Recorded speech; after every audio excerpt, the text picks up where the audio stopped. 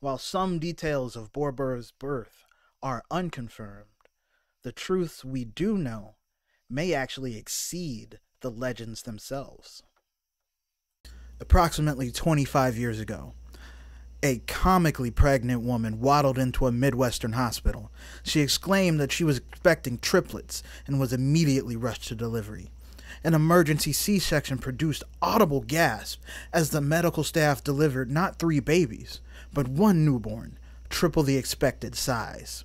Weighing an absurd 28 pounds 10 ounces and nearly 3.5 feet long, this baby also sprang forth already sporting a chin strap of stubble. The doctor proclaimed that this might be the white John Henry. Little did he know that Borbor would indeed be a steel-driving man in the gym.